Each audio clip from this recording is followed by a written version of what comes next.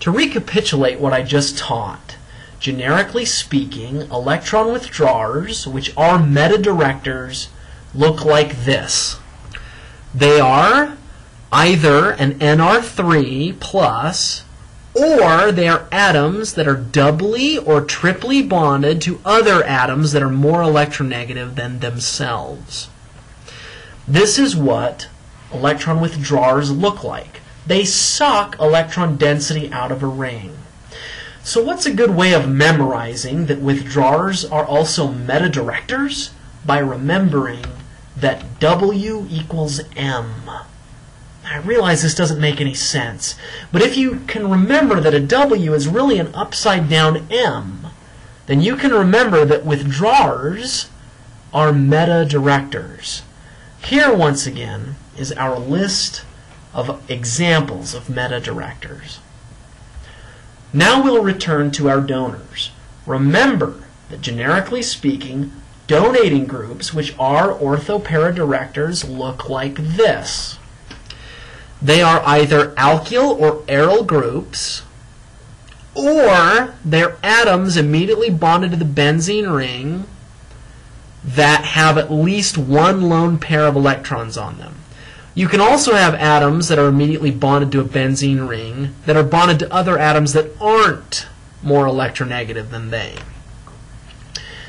Is there a good way of memorizing that donors are also ortho-para-directors? Yes, there is. We have to remember that donors smoke dope.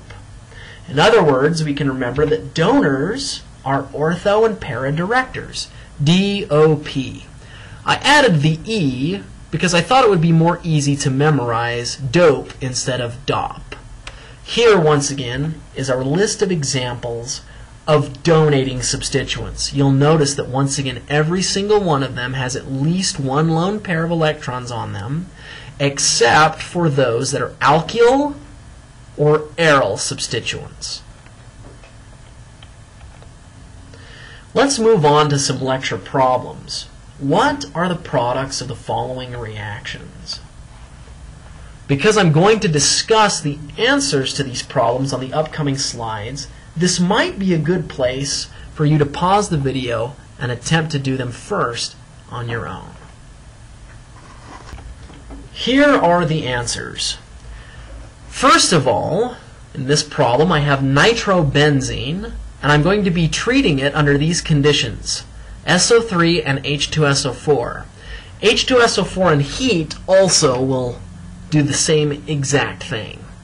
So where in the world, or what does this reaction do, first of all? Well, we might remember from chapter 15 or from a few slides ago that what it does is it places an SO3H onto the ring. The question then arises, where does the SO3H go? Does it go ortho, meta, or para to this NO2?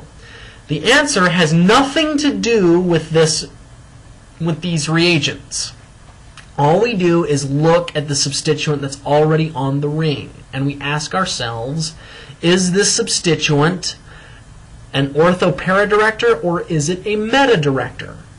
Now you'll remember that NO2 looks like a nitrogen that is doubly bonded to an oxygen on one side and singly bonded to an O- on the other. In other words, it's an atom that's doubly bonded to another atom that's more electronegative than it. Hence, it is a withdrawer.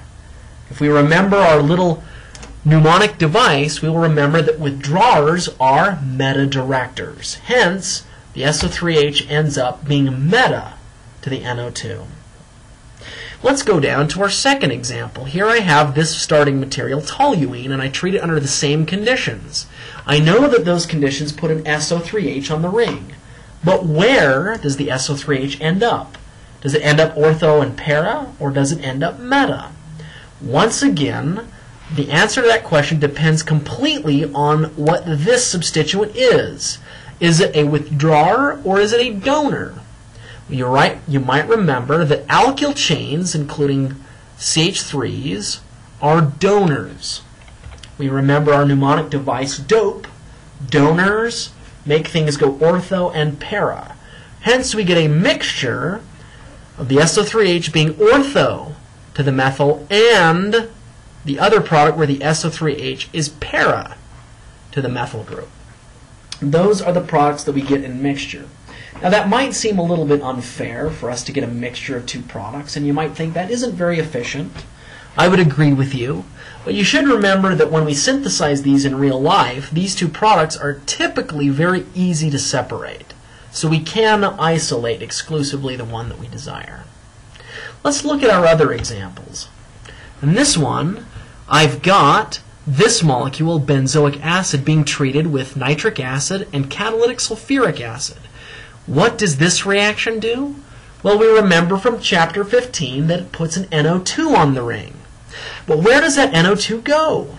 Does it go ortho and para to this substituent, or does it go meta to this substituent?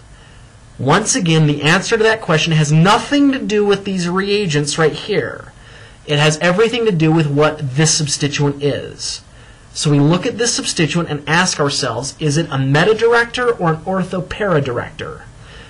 Well, this substituent has an atom that's doubly bonded to another atom more electronegative than itself. Hence, it is a withdrawer. We remember that W equals M, so it is going to put an NO2 meta to the initial substituent. Down here in this example, I'm doing a Friedel-Crafts alkylation. I'm going to be putting a CH2CH3 onto the ring. Where does it go?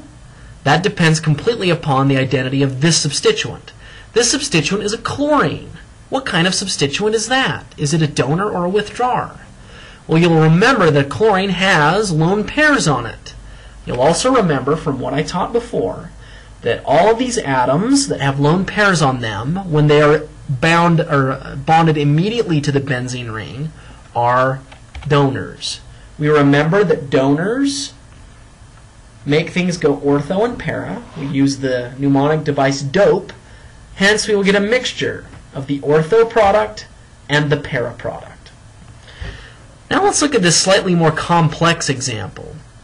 Which benzene ring am I picking to put my substituent on? Well, it doesn't really matter because this molecule is completely symmetrical down the middle. So I am going to, just for the fun of it, arbitrarily pretend that this is the benzene ring we're going to put our acyl substituent on, using this Friedel-Crafts acylation reaction.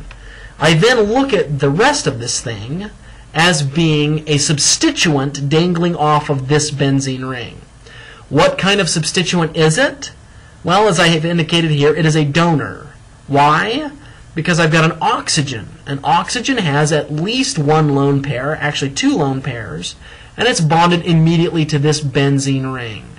Hence, the substituent that's placed on this ring, this acyl substituent, ends up going ortho and para in a mixture.